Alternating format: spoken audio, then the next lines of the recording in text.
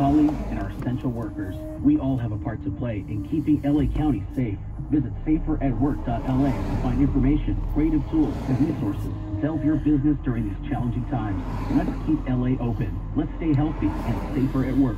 Business owners, employers, workers, consumers, and residents, visit saferatwork.la today. That's saferatwork.la.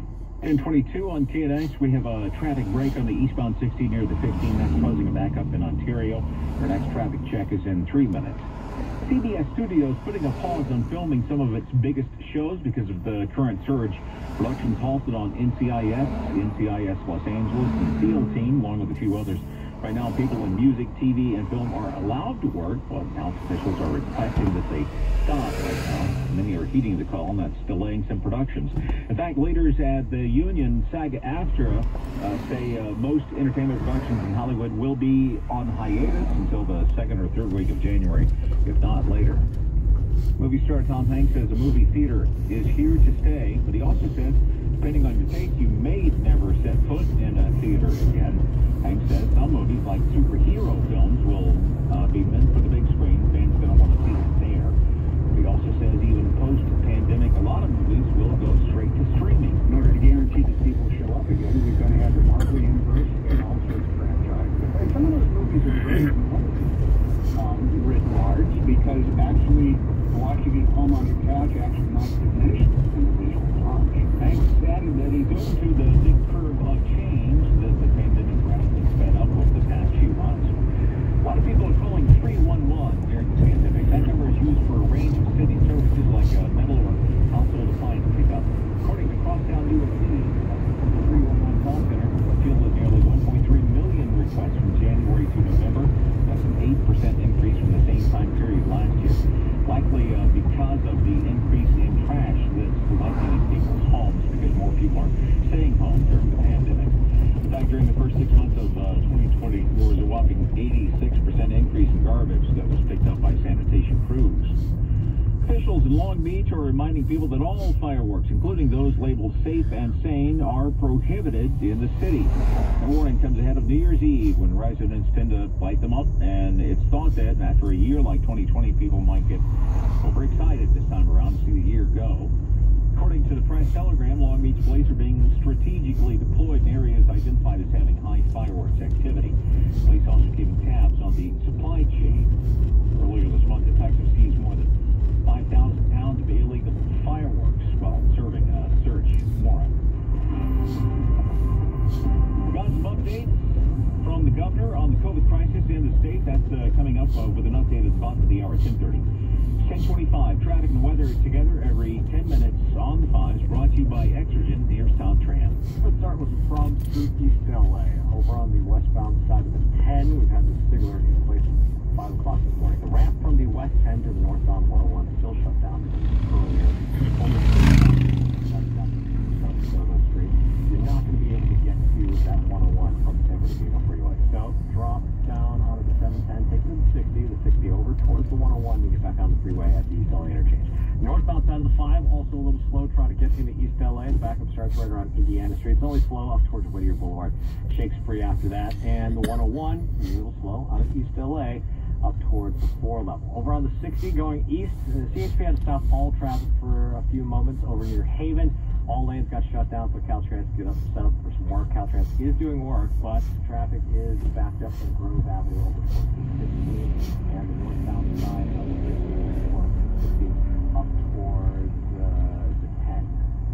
These may be uncertain times, but what is certain is that every family needs a reliable thermometer to protect your family. With the Exergen Temporal Scanner, the only home thermometer used and recommended by hospitals, physicians, and clinics. Stay safe with Exergen. Your next report, 10:35. More reports more often. John Trent, Video and Audio Center.com, Traffic Center, KNX 1070 News Radio. Going to be turning partly cloudy throughout the day today. Our highs this afternoon will be in the mid to upper 60s. Lows tonight getting down back into the 30s and 40s. And sunshine on tap for tomorrow, with highs in the upper 50s to the mid 60s. Dry and warmer weather all the way through Friday. Got a chance of rain and mountain snow. It's coming in late in the weekend and lasting into early next week. Currently 61 degrees in San Bernardino. We have 63 in Inglewood and 59 in Irvine. Among our top stories, warnings from the experts that the pandemic is about to get worse. And a Rose Bowl by any other name is still a Rose Bowl.